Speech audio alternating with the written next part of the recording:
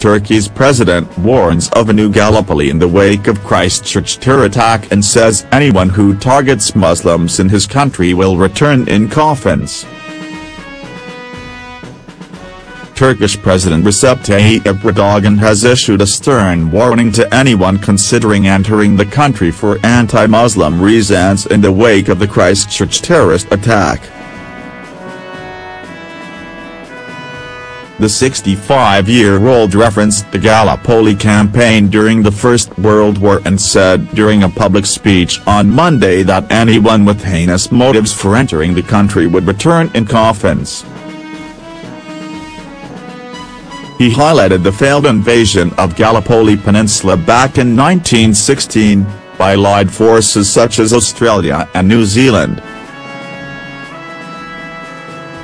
"Your grandparents came. Some of them returned in coffins.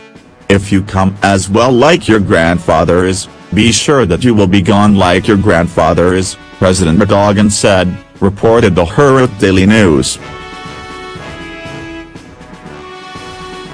He said history would repeat if anyone were to stand against Turks, Muslims and all the oppressed. If Turkey faces a test similar to those that happened in Gallipoli in the First World War, the country is capable of doing the same again, he said. President Erdogan was speaking at the opening ceremony of the Museum of Troy in Çanakkale, a city in northwest Turkey, and implored New Zealand to take the issue seriously. "We expect the New Zealand government to take this issue seriously. They should not take it lightly like Western countries do. I have shared this issue with New Zealand's Governor-General Patsy Reddy," he said. He noted that he had told Dame Reddy that Turkey had suffered from multiple terrorist attacks and would be happy to hold joint works with New Zealand. President Erdogan's statements come shortly after the Turkish authorities released a CCTV picture of the New Zealand mosque's suspected killer gunman. He is believed to have had an extended stay in the country in 2016. Australian-born Brenton Tarrant, 28, allegedly live-streamed his sickening attack on two Christchurch mosques on Friday, leaving 50 dead. Ankara, Turkey's cosmopolitan capital, said on Friday it was currently investigating Tarrant's multiple visits to Turkey. They said they were looking into who he might have met while he was there during an extended period of time in the country. The Bulgarian government has also said it was looking into Tarrant, who apparently visited the country late last year, as well as Serbia, Croatia, Montenegro and Bosnia and Herzegovina. Tarrant is said to have set off on a journey around the world in 2011, taking a particular interest in the Balkans and Turkey and the former conflicts between Christians and Muslims. The Gallipoli campaign, a timeline.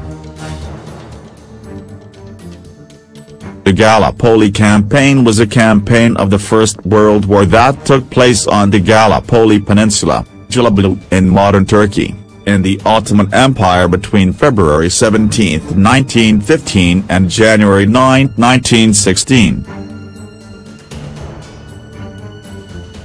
The Allies failed to secure the Dardanelles, a crucial strait that provided a sea route to the Russian Empire.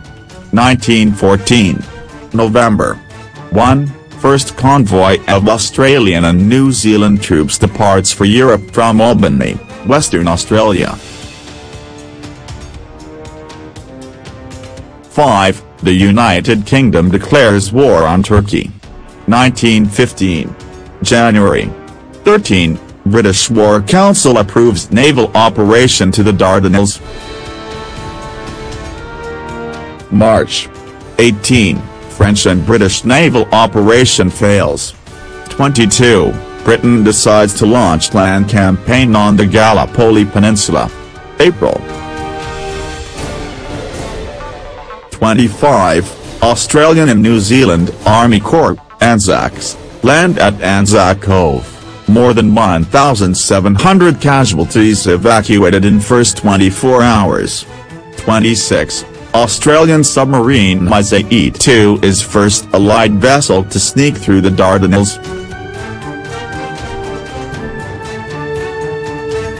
27-29, Anzac troops survived Turkish attempts to drive them into the sea. May 5, Turkish shell Anzac Cove in what's known as Beachy Bill, resulting in more than 1,000 casualties. 8, Anzac troops join British attack at Hells, losing 1,000 men out of 2,000. 15, Major General Wade Bridge, commander of the Australian 1st Division is wounded, later dies on May 18, 1915. 19, Australian legend John Simpson Kirkpatrick, famed for rescuing fallen troops with his donkey, is killed. 24, Armistice declared for 9 hours to bury dead soldiers in no man's land. August 6, the major battle of the Gallipoli campaign, the August offensive begins. 6, the six-state Lone Pine diversion starts. 7, 4 waves of men in Australia's 3rd Light Horse Brigade wiped out at the Battle of the Neck. 8, New Zealand and English forces gain foothold at vital outpost Chunuk Bair. 10, Turkish troops force Allied servicemen off Chunuk Bair. 21-29, the battle for Hill 60 ends with major casualties, August offensive fails.